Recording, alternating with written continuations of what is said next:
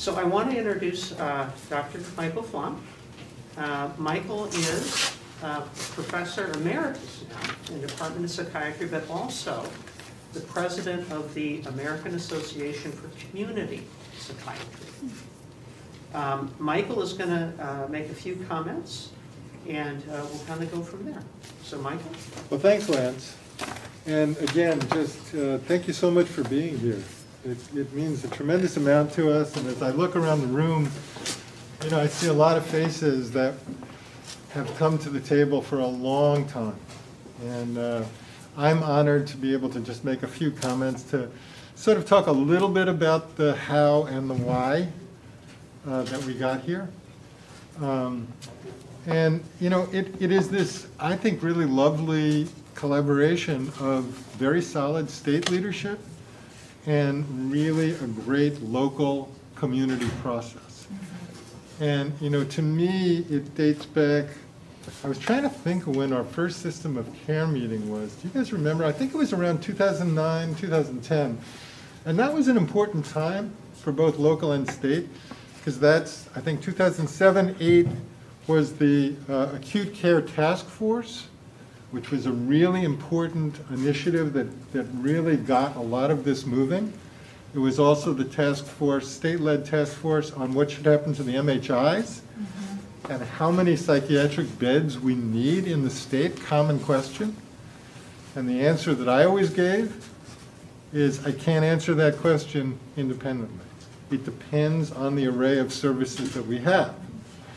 What we all knew is that we were overly reliant on the most expensive services, emergency rooms, inpatient hospitals, that it was by default, not by design, and that we needed to expand the array. And so there was leadership at the state level that sort of demanded that we do that. And the local thing, I just want to talk just a little bit about our process. Around that time, we brought in a consultant, a national consultant, and we said, okay, we need to expand the array of services and do a better job on crisis system. Tell us how to do it. And we got a whole bunch of people in the room from psychiatry and substance use and housing and the mental health centers and criminal justice, all aspects of law enforcement. Everybody was in the room. Tell us how to do it. He said, this is how you do it. You guys are in the room. Figure it out. I can't tell you what to make it right for your community. And that was the beginning of something that we called the Johnson County System of Care Group. And we came together, most of us on our own dime, leaders of agencies across all different disciplines, on a monthly basis, sat around the table, recognized we were serving a common population, and kind of had a lot of discussions, but most importantly got each other's names in our cell phones and and we basically started understanding each other's worlds. And very importantly, in terms of understanding each other's worlds, got to credit Johnson County leadership. So who was the coordinator of those meetings? Jessica Peckover. Who is Jessica? She was our jail alternatives person, right? And that is the model that I think is such a great model, right? A boundary spanner, right? Most of us in mental health know how complicated the system is. We can barely negotiate it ourselves. Anyone from the outside doesn't understand it. Those of you in criminal justice know how complicated that system is. Nobody can understand it. The role of Jessica was to understand both systems, to make friends and engage people and bring those systems together. And this project, from its start, was a meaningful collaboration between mental health services, substance use services, law enforcement, and human services. And I think we as a community should take a tremendous amount of pride. You know, look where we are today. I don't want to get political here, but I can't think of a worse rallying cry than defund the police. But we are not reacting to that. Over a decade ago, we were meaningfully linking criminal justice, law enforcement, mental health, and and various other support services, human services. And that's what this building is. It's the result of that meaningful collaborative vision. Now, we went places. I don't know how many people in this room went to San Antonio for a visit? We literally got on planes and we went and we looked at other places around the country. We went to San Antonio and Kansas and Tucson and Miami and all kinds of places. Did we replicate that model? No. We learned from those models and we said what makes sense in this community. And we did our best to see. So that's sort of the, I just wanted to say that Lance is going to get the hook out any minute now. 1.5 minutes. Okay. Can I just say that I'm thrilled. Where's Director Garcia? Because I haven't met him. Hello. Hello. Hello. I was thrilled. You know, you guys, as I understand it, you're trying to link DHS and IDPH, and you put out that RFP. Yes, sir. And when I read the bullet points on that RFP, We worked really hard on those bullet points. those I heard you're bullet gonna highlight points are them. great. And I would suggest we're like the poster child for these bullet points. I mean, I just want to read a couple of them, and that'll link to a couple of things that our new medical director is going to talk about. So these are the things that these guys are looking to do. Establish a no wrong door policy, providing comprehensive and seamless access to the array of services and supports available to those in need. Hello? Okay, no wrong door, that's where we started. Align and integrate programs, practices, and policies to improve delivery of services and most effectively leverage available funding sources. That's something we're so thrilled to work with you guys on. Identifying cross-cutting technology systems to capture client and population information across programs and other appropriate data sharing opportunities. We're struggling a bit with that. Sorry. We want to work on that with you. Align individual provider and program level licensing, certification, and accreditation reviews. Workforce is one of my big fears here. How do we get the right people in this building? I'm more interested in who they are than the initials after their name. Okay? And finally, identify community-based stakeholders, organizations, community members, and other stakeholders to provide input and guidance to the department's programmatic and policy efforts through opportunities for collaboration and partnership.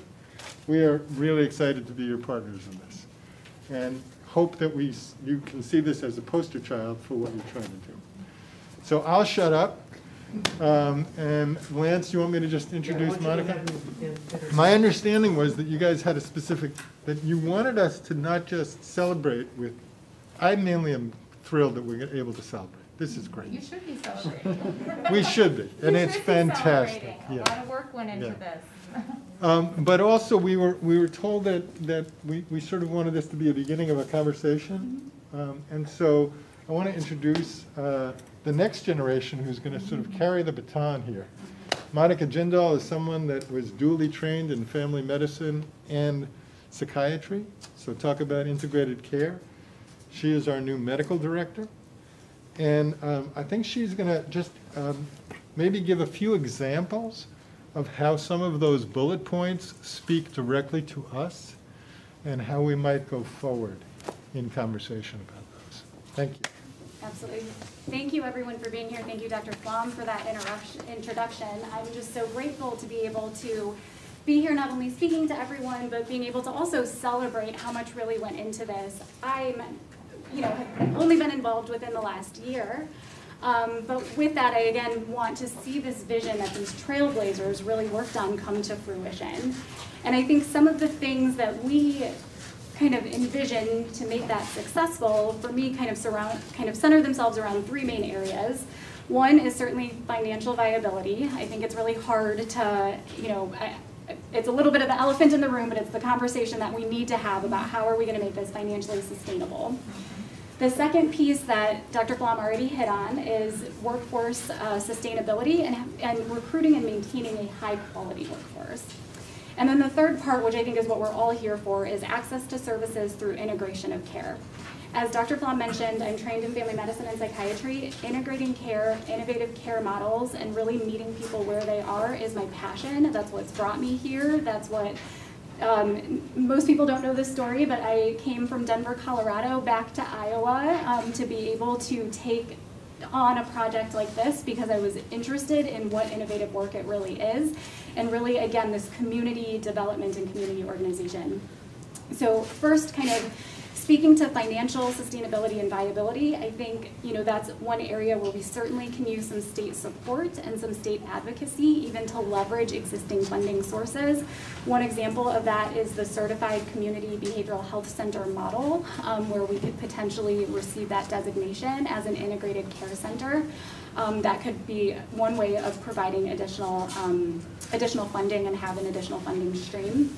One thing to keep in mind is because we're this innovative model, our revenue is not going to support all of our costs because of the way the current billing structures are. We kind of like to say we're not inpatient, we're not outpatient. We're this in-the-middle thing that really hasn't been defined yet. One thing that we've been kind of coming against as we work with insurance companies, and Lance certainly has done much more with that, is that the IME code hasn't been updated since 2018, so it doesn't include anything about access centers. It doesn't include anything about this innovative care model that we're trying to execute. When we talk to them, they're excited. They see this as an emerging area, but just really need further guidance on what to do next, how to incorporate it.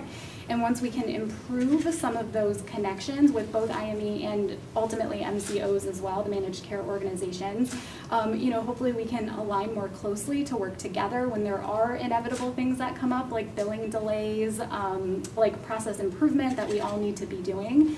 And so that's just kind of one example, too, of a way that we can improve some of our financial viability and the finances of a place like this. Workforce development is another big one. I should mention, I'm going to briefly hit on a few things. There are certainly people that have been working on these things for a long time, so if there are certain areas you'd like to discuss further, please bring those up, and we'll have other experts in the room chime in as well if they have more to say. So moving on to, like I said, workforce, sustaining a high-quality workforce. I think the two areas that I really kind of wrap my brain around. One is thinking about workforce burnout. We know healthcare workers get easily burned out. And that's healthcare workers across the board. I'm not talking just provider physician level, but that's nurses, that's even, various techs that we have in a building like this.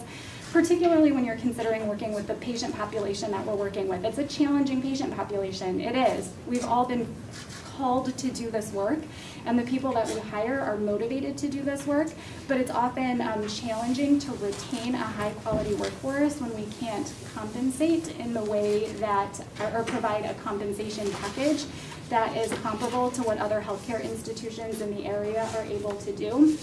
And so that makes it very hard to be able to recruit for that high-quality workforce.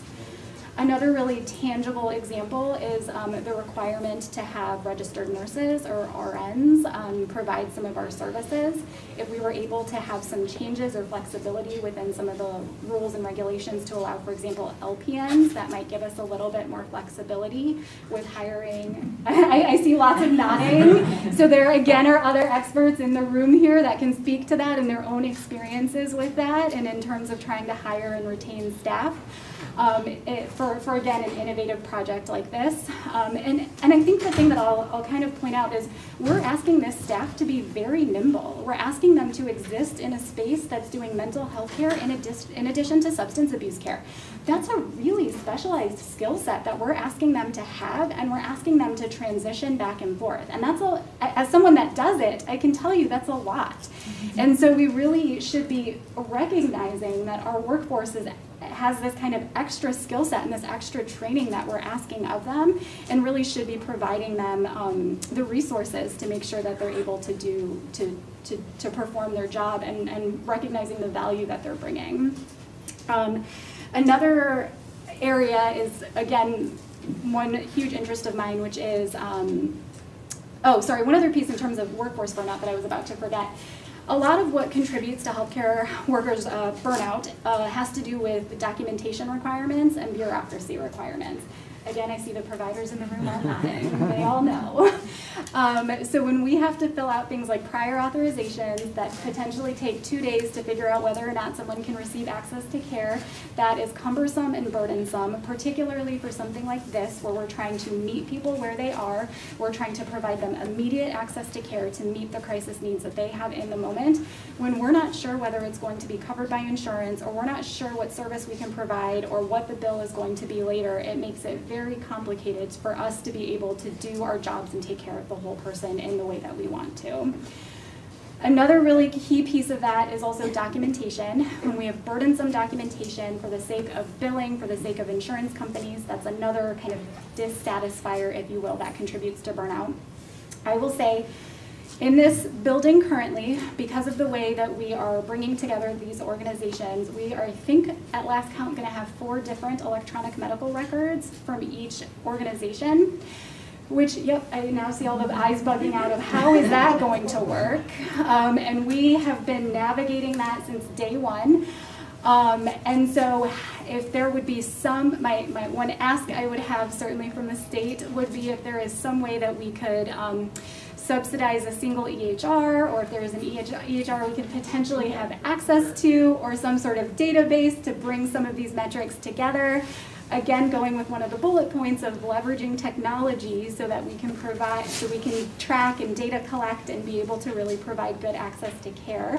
That would be a huge one for us that we've been really struggling with navigating. So that's another, again, really tangible example of something that would be helpful when we think about innovative models like this.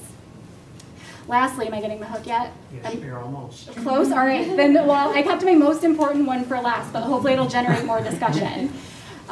Which is regarding access to care and integration of services. So I've hit on a few of them in terms of working with IME, in terms of having a seamless EHR to help with that.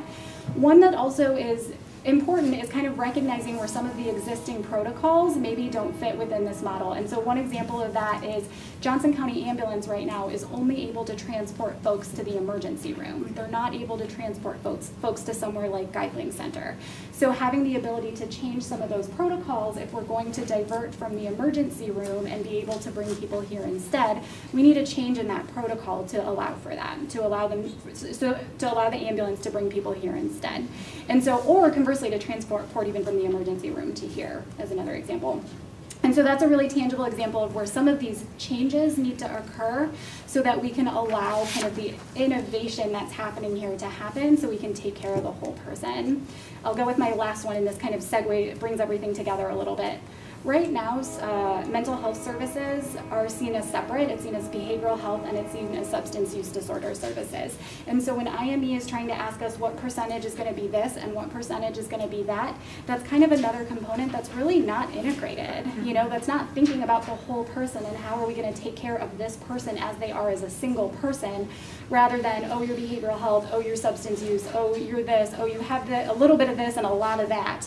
And just thinking about them as one whole person and utilizing something like this in the way that we're able to integrate services, allow for this improved access to really make sure that we're taking care of the whole person. And so I think that's what it comes down to with all of these points is how do we take care of the whole person?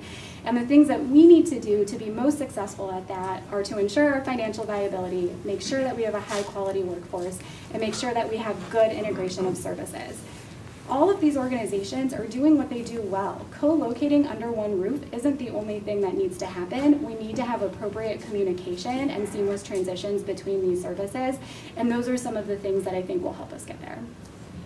Thank you for giving us the opportunity to be here and tour. This is incredible, the collaboration and the partnership, and I know we often, and it's been just really become evident even through this last year with COVID, the silos that we have in place and what I've seen transpire just over this last year on bringing people together, coordination, collaboration to serve Iowans holistically has just been incredible. And so, you know, when we did the mental health reform that we worked on together, and we worked on together to put the children's mental health system together, Access Centers was one of the big pieces of that legislation, and to have 6 in the state of Iowa, we have 4, you make 5, we have 1 more coming on, I think, soon, is just incredible to see that actually happen and how we can take this and really build on it. I live in Osceola. We have one of them there. I was listening to Director Garcia talk about some of the things that they've learned from the rollout of theirs that could be beneficial to what you all are doing. I love the fact that you're open and excited to bring other communities in to see what you're doing so we can take this concept and continue to build on it. I tried to take really good notes, but I know without even hesitation, Kelly will be back here and we'll be coordinating because we want to do it too. I want to streamline services. We want to, every time we're not doing that, it's a duplication of cost and we're not as effective or efficient as we can be, and that impacts the number of people that we can serve. So, you just ticked off everything I think we're working on all the time, whether it's workforce or streamlining bureaucracy or figuring out ways that we can address. We've been talking about prior authorization for a long time and how we deal with that and streamline that. The EHR, that's something else we've been trying to figure out how we can work through that. These are things that are on the table and we've been trying to come to some consensus, so now you're going to push us a little bit further to help us maybe refocus and redouble down our efforts to address some of the things that you talked about. But when we walked in, I think you talked about this is a behavioral health urgent care facility that's really put in place to really take care of the whole person, and it's just it's what we need to do. It's the right thing to do for so many reasons. So we look forward to being a partner. Thanks for being a leader and really stepping out and investing the time to do it right, and to be willing to learn and to adjust and adapt going forward and to help kind of bring us along to be a part of that. We all have a role to play. So we look forward to, coming back and working and seeing how we can build out other facilities just like this. But I know it's just the beginning, and I understand where you're coming from that perspective, but this really should be a big celebration because this is incredible and it is a true role model for other areas of the state and region to take a look at and build off of. So, well done. And I can tell the pride. Kelly, or if Lieutenant Governor. Sir, my name is Adam Gregg. I'm very honored to serve as the Lieutenant Governor. Before I was serving as Lieutenant Governor, however, I served as the State Public Defender. And so just one quick comment. I really appreciate the connections here between law enforcement and the criminal justice system as well, because there are so many situations where people in crisis get entangled in the criminal justice system, and that may not be the best place for them for a lot of different reasons. And so I appreciate the fact that that has been an underlying assumption behind this center, and really want to applaud you for the work that you're doing there, because I think it gets the right help in the right places and better aligns our resources. And so just want to applaud you for that. The jail diversion piece of it is so important. Director? So I'm Kelly Garcia. I'm the director of the Department of Human Services and the interim director of the Department of Public Health, and that is a role that the governor asked me to serve in. And really because my work is focused on program alignment. So you're out here doing the work. My job is to work on aligning to make it easier for you to do your job. And that's true for the staff in my facilities. We have 6 of them. We're a part of their array of services too. But the bigger concept here, and the work that I spent most of my career in Texas doing, is really to try to mimic that at the state level. Better streamlining. I came here and said, show me behavioral health, and they said, it's here and here, and we don't have a unified vision. We don't really have a focus on behavioral health in the state. We're going to. That's what the RFP is working on. That's what I asked her to do when she came back. It's like, exactly we got to bring right. the 2 agencies together. We just have to do this. And that's tricky, and we will work through some places, because what we don't want to do is break things, right? And I know there are fears about aligning things with the Medicaid program. But Medicaid is the backbone of services. You talked about it about 7 times in your report. Did you notice that? Yeah, I did. And we have a lot of work to do there too. The great news is we're in a stable place to do that work. So now is the real fun part of the work that we can do. And much like what we're all called to this work. I think we wouldn't be in these jobs if we weren't. For me, so much of what you said resonated with me. But for me, my goal is it's driven out of being a parent, right? Is how do you meet someone, a young mom, where she is, How do you align those services so that you support her to live her best life and ultimately her children as well? And so here, this is that concept, this is that model live. And I was here about a year ago when it was bones, but it was still just conceptual. And so to be here today is a distinct honor. I'm excited to partner with you. Everything that you touched on is very much in the works. So I'm going to ask you to come join us at the table and work through the technical detail. Thank you for having me here today.